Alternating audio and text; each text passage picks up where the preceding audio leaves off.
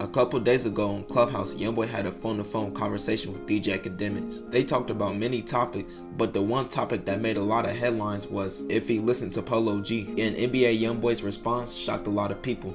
I listen to Pee Wee. I listen to Long Way. Yeah. I listen to Juice.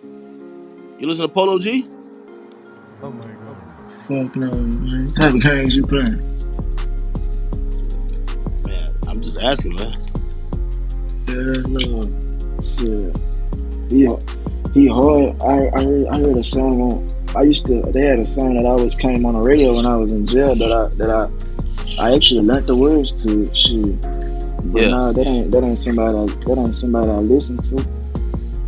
If I am a He said that he didn't listen to Polo G, but it wasn't the way he said it, it was how he said it. Once this clip started surfing around a lot of different rap media pages, a lot of rap fans took it as Youngboy dissing Polo G. And I'ma be honest with you, I ain't seen none of this coming. Not really towards what Youngboy said, but how a lot of Polo G fans are taking it. Cause if you go look through his fan pages right now, a lot of them are dissing Youngboy, which I'm not really surprised of. And this is the reason why I'm not surprised Youngboy said it like that. Cause if you know Youngboy's personality, he's always been himself. He was never the type of artist to show fake love to another artist just because everybody else is doing it. And if he don't rock with you like that, he's gonna let it be known, no matter how popular or how big of an artist you are. But when Youngboy said hell no, and then followed it up by saying he hard though, that should have been a sign right there that Youngboy wasn't disrespecting Polo G. He just wasn't really rocking with his music like that. But it was kind of weird when he asked Academics what type of time you want for asking that. Cause in the past, Polo G, he showed NBA Youngboy some love. Or I don't know, or have any recollection of Polo G subliminally dissing Youngboy, or saying anything about him negatively. The most I could think of is him affiliating himself with Lil Durk. But even then, that would be a reach. But this is why artists like NBA Youngboy or Kanye West, their interviews would do numbers. Because they can actually give their opinion and not feel like they're censored or be too cautious to talk about a random topic they're going through. Because we all know 99.9% of these artists are too scared to give their opinion due to them might causing relationship problems in the industry with another artist or a higher up in the label. And due to so many artists not having a real fan base, they can't afford to let that happen. But somebody like NBA Youngboy or Kanye West, they're in a position where they can do that, which is a big reason why they're both loved by their fans the way they are. Youngboy, he can afford to say something that goes against the industry politics. Why?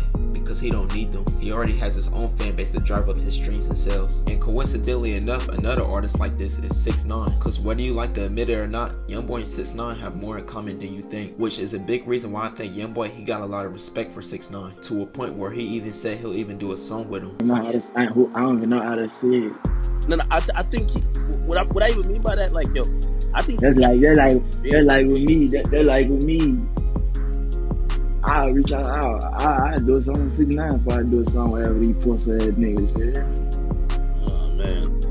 Which if any other artist said that, that would be career suicide, or at least the majority of artists that would say that. Because if we're being real here, the main reason 6ix9ine is blackballed is because the people he's beefing with runs the industry. And I'm gonna tell you this if you don't know it right now. The industry is based off relationships, not how successful you are. So if you're a music artist and you make a bad relationship with the wrong person, good luck in your music career, because they were trying to find every way to blackball you and bury your career. So from Youngboy's perspective, a lot of these lit rappers are not really cool with him, and the same go with 6ix9ine. And I personally believe it's because of one guy in particular, and that rapper is Lil Durk. Because I'm pretty sure Lil Durk has a strong hatred for both of them, just like they both have a strong hatred for Lil Durk. So Youngboy and 6ix9ine doing a song together would be the perfect thing to get at Lil Durk. But these are my thoughts and opinions on the whole situation.